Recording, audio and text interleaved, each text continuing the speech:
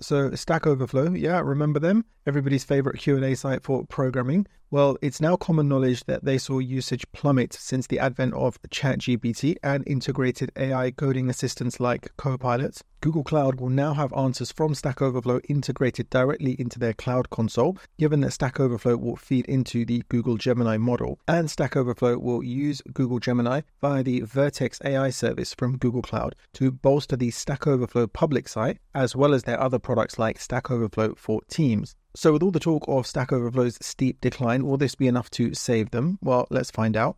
I'm Saeed, the Codogrammer, and I talk about important AI, tech, and programming news on this channel, so make sure you subscribe to stay up to date. Alright, so Stack Overflow, as part of their work under the banner of Overflow AI, are launching their API, and the very first partnership is with Google to feed into their much-hyped Gemini AI model, which I talked about in another video if you want to know more about that. This integration will allow you to see high-quality answers to questions that you might be looking for right in the Google Cloud console. Now, crucially, this is not an exclusive partnership, and I'm surprised that Google, being Google, and in the position they're in, didn't manage to negotiate such exclusivity. Maybe they tried and they failed, but whenever you launch something big, it's quite useful to select a major launch partner. I don't think it's been disclosed how much they've paid for this access and whether they paid a premium for being the first major partner. It's significant for Stack Overflow because we know that their main asset is their high-quality curated answers, which you can have a pretty high degree of confidence in due to the peer voting and reputation system. And we know that LLMs like ChatGPT have already been trained on Stack Overflow data, so this is really a case of charging for things which have to a significant degree been gleaned for free already. A bit like trying to collect license fees for your software tool, which companies have been using for free anyway. So Stack Overflow needs to, in this climate, try to stay relevant and ensure that it continues to get paid. So to work with these new power players in the AI space is a smart move in my opinion. It's incredibly useful when training an LLM to have high quality sources of information like Stack Overflow can provide,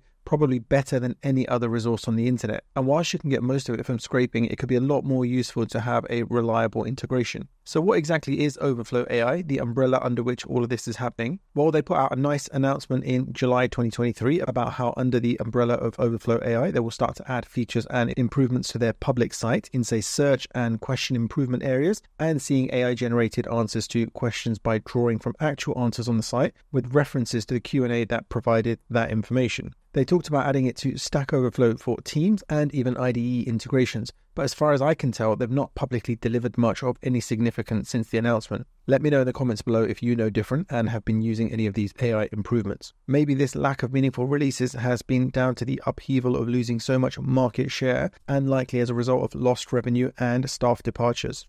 Keep in mind that ChatGPT first arrived on the scene at the end of November 2022. Since then, as we'll touch on in more detail, Stack Overflow has been losing traffic. It's not just because of ChatGPT, but also tools like Copilot, Code Whisperer, JetBrains, AI Assistant, and more. Not to mention many people talking about the toxic culture of the Q&A site, especially for inexperienced or new developers. So Stack Overflow was bought by Process in 2021 for a whopping $1.8 billion.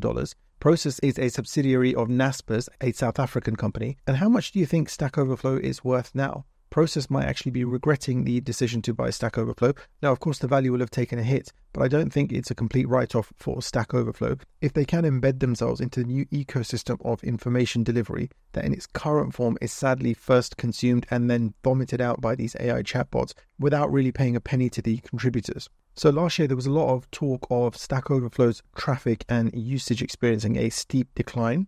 While looking at these charts from this blog post, you can see that usage is majorly down, but it only goes as far as July 2023. And if you look here, you can see the decline. You can see the decline in votes, in posts, all kinds of metrics, and they don't look good. Now, there's an important caveat here that some of the decline was due to cookie reorganization at Google in May 2022, but these charts now only include data after that, whereas this chart here probably doesn't take that into account and makes it look actually worse than it is. Now, looking at these charts, it's important to remember that ChatGPT came out in November 2022. Now, if I look anecdotally at my own usage, someone who used Stack Overflow a lot, I would say that I'm probably down on Stack Overflow usage by about 90%. I mainly use ChatGPT with a subscription, and I also pay for Copilot, which I use with IntelliJ IDEA. Now, only if I don't get the answer from these two options will I usually go and Google something or check Stack Overflow. And I'm really interested to know what your flow looks like. If you're a developer, do you go straight to Google or Stack Overflow, or do you use AI like me? If you don't mind sharing, that would be really interesting. Now, in this tweet here where Mahesh mentions the decline, he talks about the fact that the decline started earlier than ChatGPT's release, and he says that reading through the comments, I can see a lot of people express their frustration with Stack Overflow, primarily due to the toxicity they experienced there. So could that be a possible contributor to their decline?